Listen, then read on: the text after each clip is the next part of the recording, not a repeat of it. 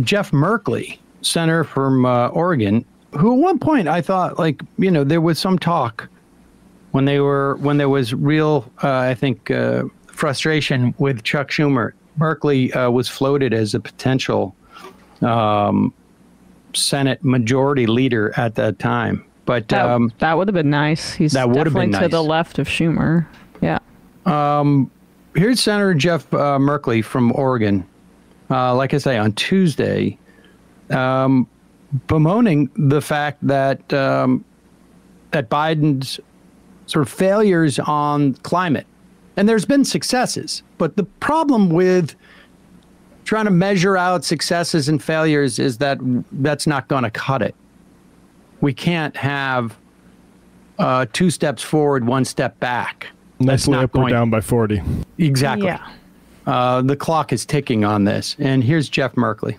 Biden need a primary challenger to push him on this issue. Well, it probably wouldn't hurt if there was an activist who had a very clear reputation and a solid grassroots connection to be in the campaign, to be making these points. But realize President Biden at this point really does have the primary tied up. The major environmental groups endorsed early. They were afraid that a challenger would undermine President Biden the way, say, Ted Kennedy's campaign damaged Jimmy Carter's re-election. So labor is already on board. Reproductive rights groups are on board. Major environmental groups are on board. I think what we're seeing now is the president has the primary well in hand. But those climate groups that did that early endorsement, they should go back and say, you don't want just our endorsement. You want our activists knocking on door. You want the sunrise movement of youth to be passionately excited about your campaign. It is pivot now. Say no to any more fossil project. So there it is. Jeff Merkley basically bemoaning the fact that there is no serious climate primary challenge. Now, of course, Marianne Williamson has very good positions on the climate, but she has no relationship, or I should say institutional relationship or history of having any deep connections with the climate movement. Mm-hmm. And RFK, I mean... Oh, the free market will solve this? Yeah, that's the climate candidate. If there was anyone... I mean, what's fascinating about his primary challenges, he's not running at Joe Biden from the left on really anything. No. I mean, I suppose one could argue that somehow running, not providing aid to Ukraine is somehow to the left on this issue, but I just don't know that that's really that. I do not agree. First of all, it's also arguably a libertarian position. I'm sure Rand Paul would subscribe to this. And so I don't know that Kennedy is doing that from the left, per se, to be honest with you. I mean, it's very hard to square that with his, what he considers more aggressive defense of Israel's actions in the occupied territories than he said most Democrats.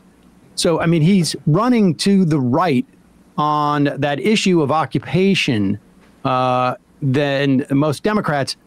You could argue that his position on Ukraine is to the left of Biden's, but it's not from a left perspective. It is more from a libertarian perspective.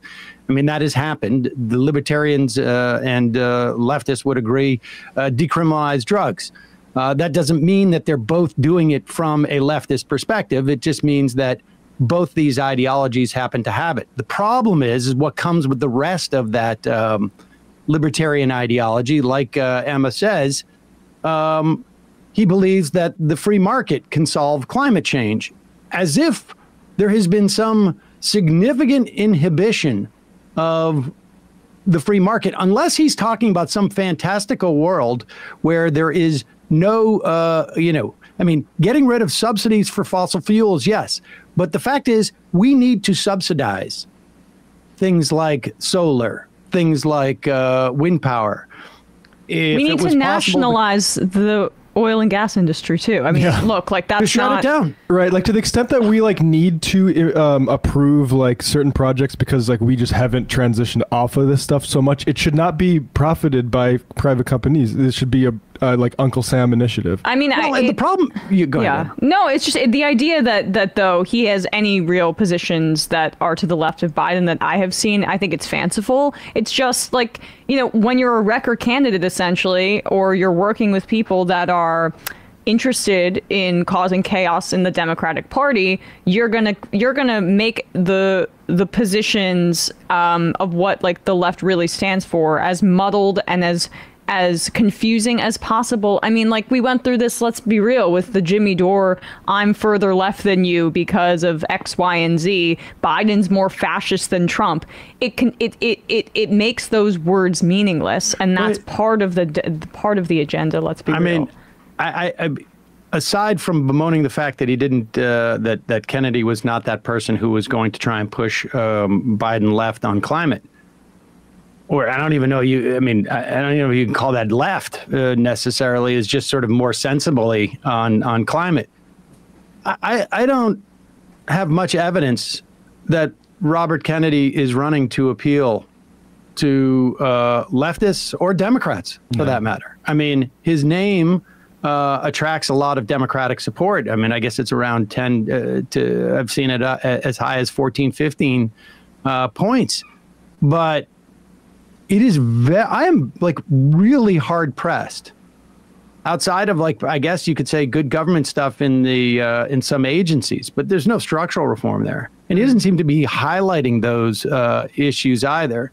He doesn't seem to be running a campaign to attract Democratic votes. I mean, I know that he was drafted by Bannon and Stone to be a chaos agent in the Democratic primary, but he's not. Yeah. I mean, he's not even doing that. Well, I know. Even the COVID stuff, like that's not even that active in the Republican primary anymore. They all kind of want to move on from that too. And in the Democratic primary, I think it's insane. It's a crazy position to have. Yeah. It does not feel like he's running. I mean, I know my assumption too was that, you know, to the extent that Bannon and Stone want him to run, he wants to run it. They want him to run as a chaos agent in the Democratic Party. I don't know what his intentions are, but if I was going to run as a chaos agent in Democratic Party, I would do the exact opposite of what he's doing. His polls have gone down since he entered the race. Well, and eventually he'll leave and I don't know, he'll try to make some sort of pivot, but in terms of a climate candidate though, just to Merkley's point, to put a bow on it, it really should be somebody who is completely intertwined with someone like the Sunrise Movement, who understands that there's nobody who's going to defeat Biden in a primary at this point. It's a message-driven issue candidate to push him in that direction, and that's why I've been pretty ambivalent to somewhat critical about some of the like including Marianne Williamson's campaign or like some stuff that I perceive as kind of vanity campaigns, because if we're going to have primary challenges, I want them pegged to specific issue sets and activist groups, right. You know, because that is the reality of like what the value of a primary challenge is with an incumbent. There's not really a realistic path to overtaking, I would say, the incumbent in the primary, but if you can change the way that candidate approaches certain issues, that's the best path forward, in my opinion. I would argue that, I mean, certainly that's what Bernie entered the campaign in 2016. It caught fire. He didn't think that he had a chance of winning at the beginning of that thing. And then he reacted too late, in my opinion.